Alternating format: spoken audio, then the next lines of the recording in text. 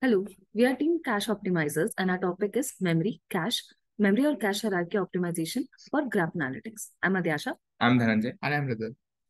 So here is our presentation.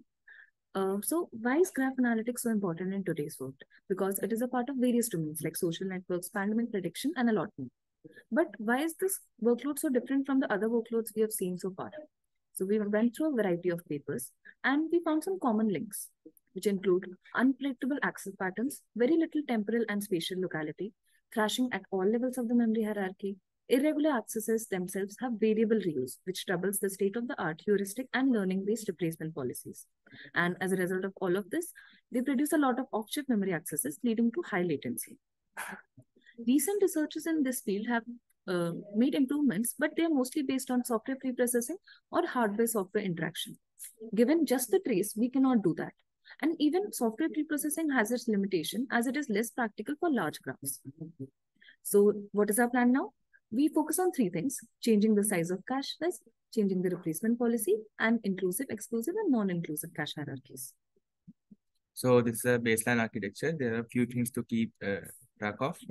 These are the cache sizes we are using, and these are the associativity we are following. We have taken our own latencies, and all of these are using LRU replacement policy, and there is no prefetching being done. So changing the cache sizes. So what we know is that for in general, increasing the cache size will improve speed up, but it may also result in higher latency, and if we increase it too high, it may cause cache crashing. So here we have plotted our results. So we varied the LLC size while also changing the latency depending on the size.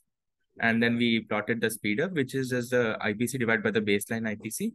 And then we did this for all the L2 and LLC. So this is the LLC speed up, and this is the L2 speed up.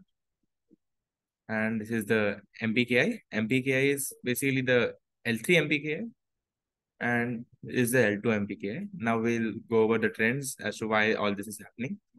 So observation number one, we start with the BFS trace. We see that it is a very pathological trace because instead of a speed up, we observe a slowdown as the size increases. This indicating high reuse distance and a very high thrashing workload, which experiences misses irrespective of the size of the cache.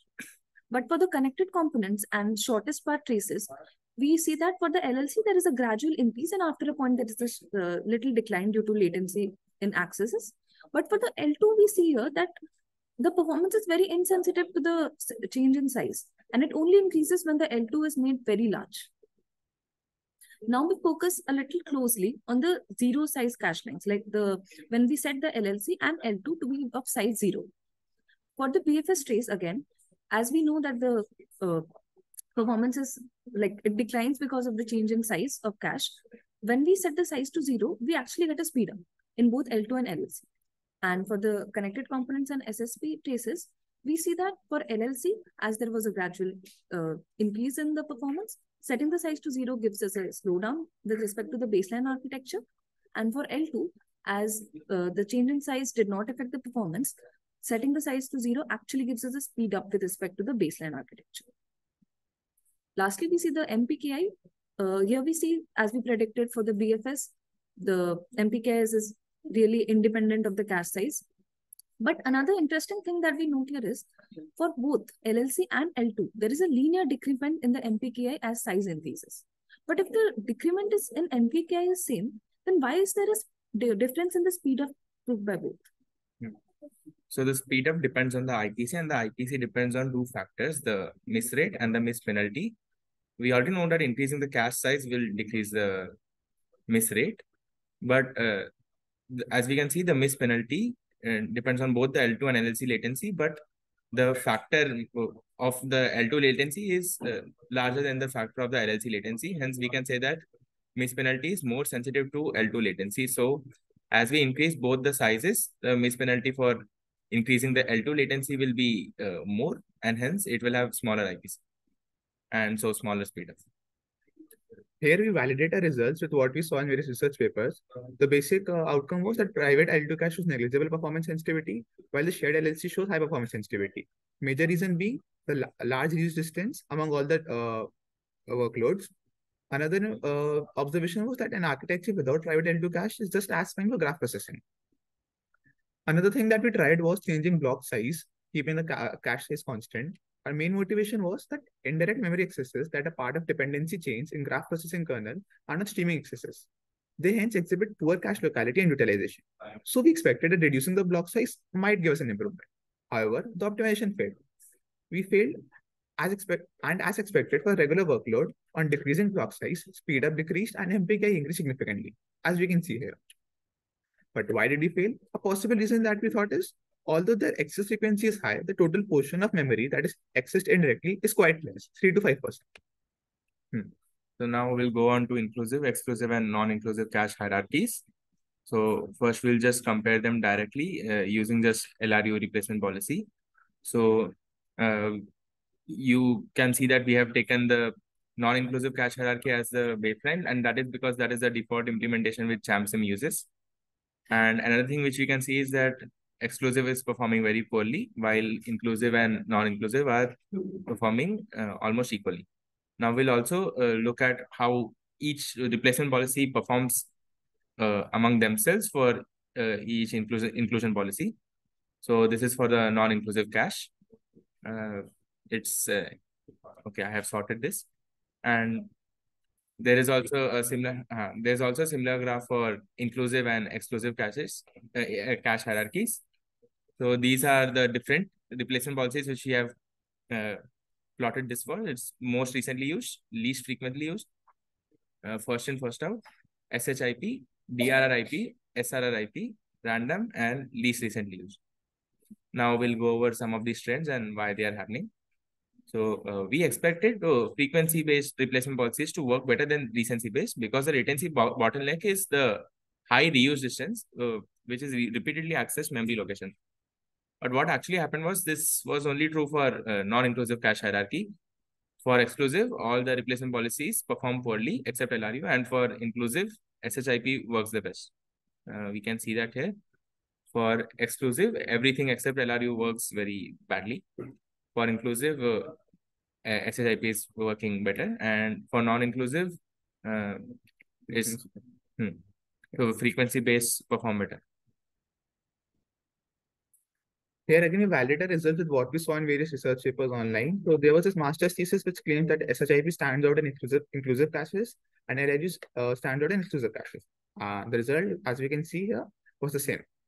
Another paper, GraphFire, claims that the frequency-based replacement is significantly more effective at learning and retaining the problematic accesses with high reuse. And this was the result that we saw in non-inclusive cache, that LFU work much better than LRUs. So now we'll combine everything that we have learned so far and we'll create a cache hierarchy tailored for each case. So this is it. These are the sizes which we have used for each cache, and as you can see, all of them apply the non-inclusive cache hierarchy. Two of them have L2 size set equal to 0 and the other has LLC equal to 0. And as we can see, for CEC and SSSP, they have a pretty significant speed up, and this is important because we are not using any prefetching, and this 50% speed up is over the LRU, which is LRU, and BFS is performing weirdly, and this ignore this also. This is because we are not the LLC is not active at all for this trace.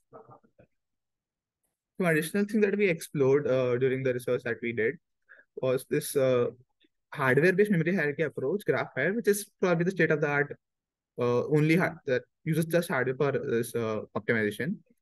The basic idea is learns the instructions which call for indirect accesses and optimize the performance through tailored fetch, insertion, and replacement policies. At a high level, there are 4 kinds of access patterns: infrequent/primary and streaming indirect patterns. It implements a re-reference table which learns which instructions are responsible for what type of access pattern, and it incurs a negligible hardware overhead. The idea for cache policy implementation for these indirect accesses is tailored access granularity, data-aware caching, and frequency-based eviction. The memory hierarchy design has some few important ideas, as it implements 2 types of cache blocks: a normal 64-byte cache block and a 64-byte cache block, which is a merged block of coalesced non-contiguous subblocks that store data for fine-grained accesses. It also implements a subtac matching unit, which performs these operations on specialized merge blocks. These SMTs are basically built on the same idea as a cache hierarchy. We can see them as a cache hierarchy of just one line. These are the results from the paper, which shows that a GraphFire gives much better speed up than other state-of-the-art graph specialized cache management policies. So yeah, that was from our side. Thank you so much. These are the references that we used.